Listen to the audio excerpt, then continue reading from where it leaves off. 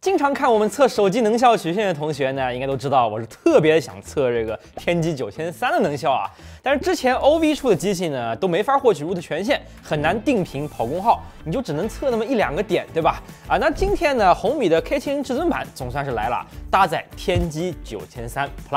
那红米的机器对于折腾的友好度就要比 OV 高很多啦，所以我们这一次也是获取到了 root 权限，测出了天玑9300+的完整能效曲线 ，CPU、GPU 各种各样的数据都会有。那我们总算也可以给发哥这个大招盖棺定论一下了，那到底是强到什么水平啊？是不是真的干翻了8Gen3？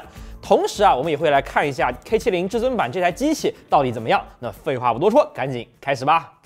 天玑9300的规格呢，我们去年就跟大家聊过了，但是今年年初我们又有了磨开一颗9300的机会，看到了它的这个 die shot 啊，所以呢又可以更加深入的了解发哥这一颗旗舰内部设计的一些思路了。天9300采用了台积电4纳米打造，面积140平方毫米，放在手机芯片里算是非常庞大的了，几乎接近历史上最大的骁龙810了。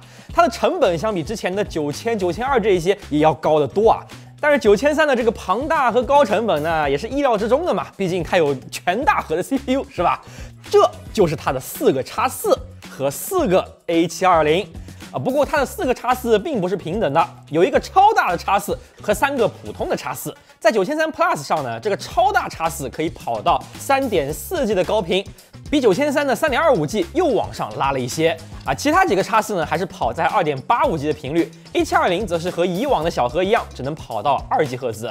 有一说一，我比较完 die shot 才发现啊，这哪怕是采用了全大核的情况下，天玑9300的 CPU 簇的面积依然是要比8Gen3来的略小一点的啊，这是因为它的缓存要比8Gen3来的少啊。那缓存其实是非常占面积的，在天玑9300上，超大 X4 给了1兆缓存，大 X4 是512K，A720 则是256K 的2环，整个 CPU 8兆的3环。那看得出9300的面积真的是寸土寸金啊。为了能在有限的面积里塞下全大核，还要控制住功耗，发哥也是不太敢给太多的缓存啊。不过 SLC 系统缓存是大幅增加到了10兆，也是为了配合 GPU 和 NPU 的升级。9300的 GPU 是用上了马力 G720的新架构，并且多塞了一个 GPU 核心。其实这一代的马力 GPU 啊，它规格变化并不算翻天覆地的，它主要是引入了 DVS 延迟顶点着色，来降低对内存的频繁访问，节省带宽。但这一块一直是之前的一个大瓶颈啊。所以 G720 在核心面积啊、规格啊都没有明显增大的情况下，还是显著提高了效率。9300的 GPU 有多强，我相信大家早已有所耳闻了啊。那这一次的9300+ 的 GPU 还是延续了9300的 1.3G 赫兹的频率，没有进一步超频了。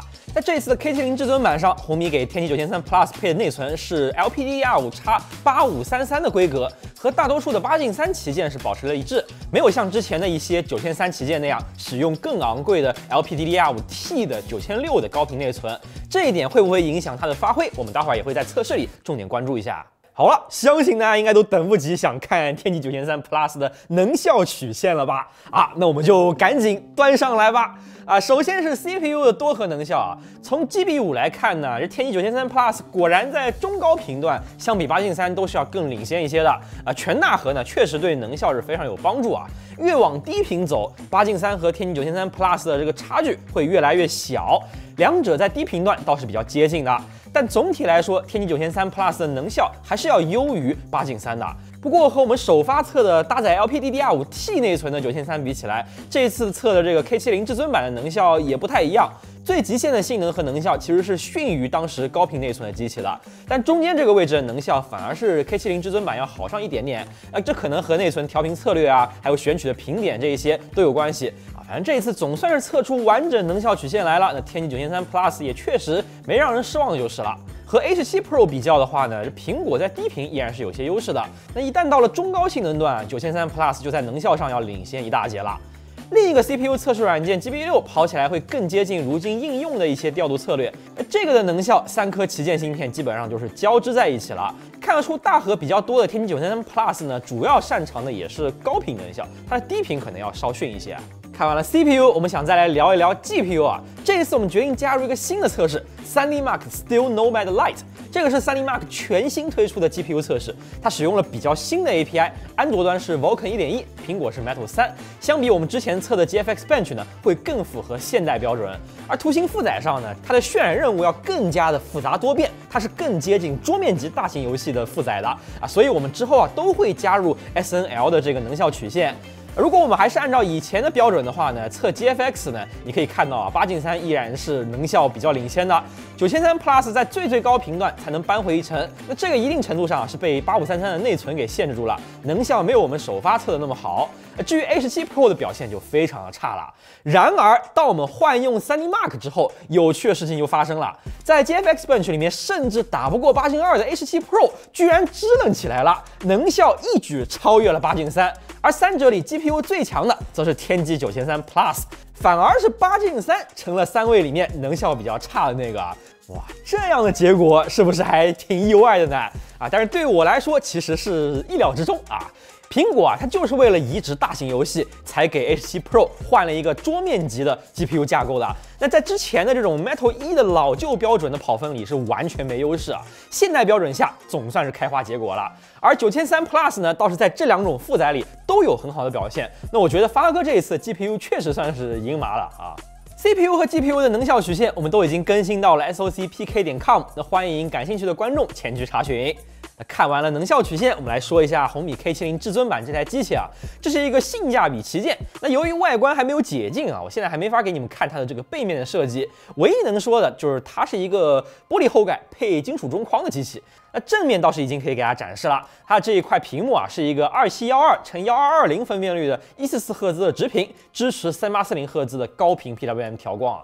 电池方面 ，K70 至尊版是给到了5500毫安时的大电池，比前两代要大了不少啊。搭配120瓦的快充啊，那有的同学会关心它的续航怎么样？果然我们实测下来还是蛮给力的。在我们极客湾的5G 综合续航测试模型测到死的情况下呢，这个 K70 至尊版是坚持了11小时06分钟啊。这个续航不管是和上一代还是和其他的8Gen3啊、9300的机器比起来呢，都算是不错的啊。大电池加天玑9300 Plus， 这个续航自然是差不了了。简单聊了一下机器的本体啊，那买性价比旗舰的同学啊，很多可能会关心游戏性能，那我们也是做了一点测试来看一下啊。首先快速过一下原神啊，性能和能效是符合天玑9300 Plus 一贯的优秀表现啊，这个数据非常漂亮啊。720P 下 K70 至尊版最高温度甚至只有41.1度啊，创下了历史新低了。这台机器在游戏里也是支持超分和插帧并发的啊，不过它的策略并没有像之前的一些方案那么发烧啊，它是一个更低功耗取向的一个超分插帧的策略。你可以超分1200P 的同时啊，把原始帧率限制在40帧，再插到120帧，这样一来功耗只有不到6瓦啊。可能红米是觉得这种策略更有利于控制发热吧，不需要搭配散热背夹来用啊。好在红米的这一套超分和插帧呢，支持的游戏倒是挺多的，包括奔铁啊、和平精英等等很多的游戏都能够用得了。说到奔铁，我们也来简单测一下。那在9月份之前，我们这个奔铁的测试呢，还是会暂时继续沿用这个仙州罗浮的跑图。那在标准的755P 的分辨率下，可以跑到59帧，非常的流畅啊。但是这个功耗是有点高了，来到了6.7瓦的整机功耗。看得出它这个奔铁是调的比较刚的。那如果我们拿出一些 CPU 压力更大的游戏来呢啊，比如说明朝啊，果然明朝面前就终身平等了。这个游戏的优化实在是太捉鸡了，以至于600P 分辨率下，天玑9300 Plus 跑这种比较刚的调度策略，也只能接近50帧，功耗是来到了6.9瓦。不过温度方面 ，K70 至尊版控制的还行。在功耗比 X100S 更高的情况下，机身的最高温度反而是稍低一些的，44度呢，尚且还在一个能握持的范围内啊。那有的同学好奇，这个机器跑绝区0是个什么水平呢？啊，我们也测了一下，表现非常的不错。在全特效的834P 的分辨率下呢，我们高压战斗场景里，它是可以跑到平均58.9帧，基本不掉帧，玩起来很流畅啊。这功耗也是控制的挺不错的。而在 CPU 压力巨大的广场跑图里啊 ，K70 至尊版还是可以保持平均58.4帧的这个帧率啊。不过因为广场的 CPU 负载上来了很多，更刚的调教就意味着更高的功耗了，整机7.5瓦的功耗还是挺吓人的。但总的来说啊，天玑9300 Plus 的机器在面对这些新的高压游戏的时候呢，表现好像都还不错。比起还没更新白名单、大核跑不起来的一些8Gen3的机器呢，确实要强不少啊。那至于比较轻松的王者荣耀呢，对于9300 Plus 来说就真的毫无压力了。6帧极致2.2瓦，120帧高清2.9瓦，这个功耗我觉得都可以给它贴一个1级能效标识了啊。今天咱们总算是有机会画一下天玑9300 Plus 的完整能效曲线啦，也是顺便好好测了一下红米 K70至尊版的续航和游戏表现。那这一代的发哥啊，在能效上算是大胜利了。那再配合上恰当的调教之后呢，这个实测的表现似乎还不错啊。不知道各位觉得这一次的 K70至尊版卖多少钱是比较合适的呢？好了，以上就是本期节目的全部内容了。如果你觉得有用的话，别忘长按点赞、点3连，也别忘了关注我们频道极客湾。那我们下次再见啦，拜拜。